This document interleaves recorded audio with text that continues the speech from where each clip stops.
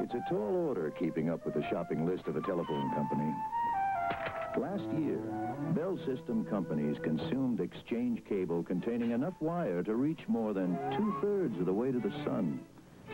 They gobbled up enough telephone switching equipment to service 2 cities the size of Boston.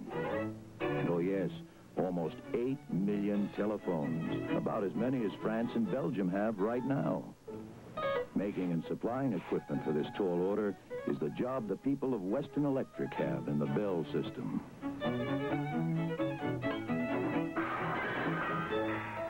Western Electric is dedicated to providing your Bell telephone company with the finest equipment at the lowest possible cost. Western Electric, the people who make Bell telephones and the communications equipment of the future. Not only was his last space flight 10 years ago, but at 47, Alan Shepard is America's oldest active astronaut. David Shoemaker talked with him about his age and his long grounding. The joke we heard when we came down here was that the command module was named Kitty Hawk in honor of your first mission. Are you getting a little tired about all this talk about your age? Well, you know, the long gray beard does get in my way once in a while.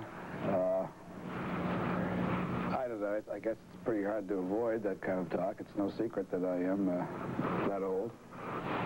And it does, it gets a little unnerving to have to be forced to think about it from time to time. Normally, when I'm not talking to reporters, I don't think about my age.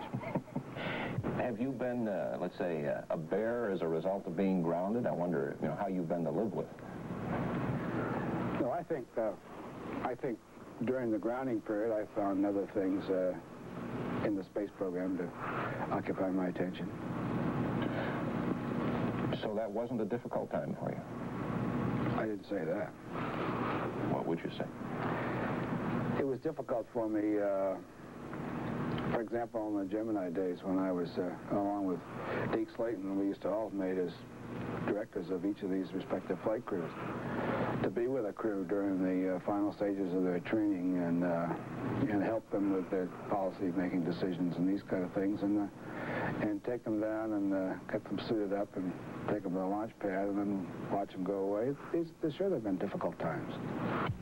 We've talked to some people who have likened you to a Superman, and others who've said you're determined never to grow old, and others who have said whatever you're assigned to do, whatever it may be, you can do it, and others who've said you don't like people very well, you don't need them very well. What really is there about you, do you think? Who are you? Well, who am I to decide? I don't know. You know, a person can't analyze himself.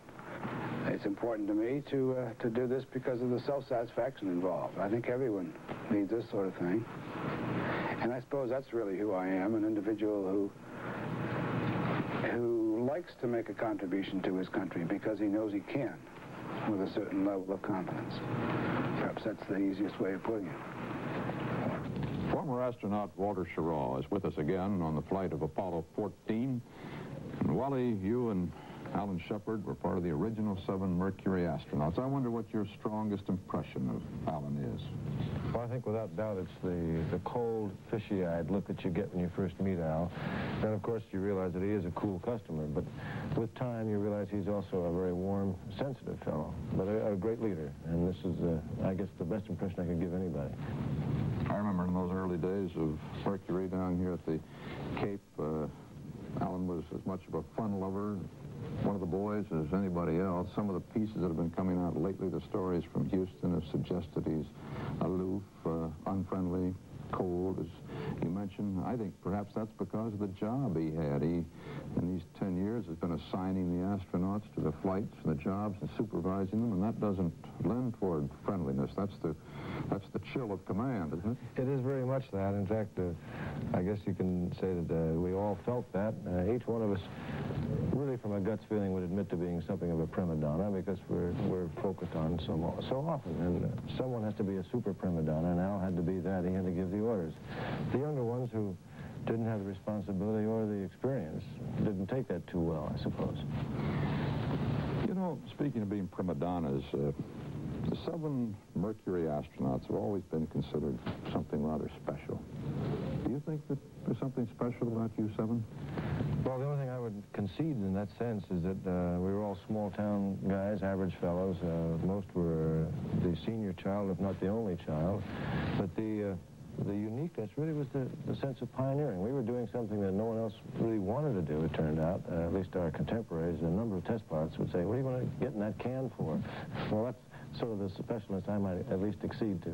And you're all very close, aren't you? We are. We're all 7 brothers is what I'd call it. Wally, Schirra, and I and the rest of the CBS News space team will bring you the highlights of this Apollo 14 mission, starting with Sunday's launch.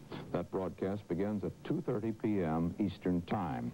You can also see live and for the first time in color the 2 moonwalks on Friday and Saturday mornings, and we'll be on hand, of course, for the splashdown Tuesday afternoon, February 9th.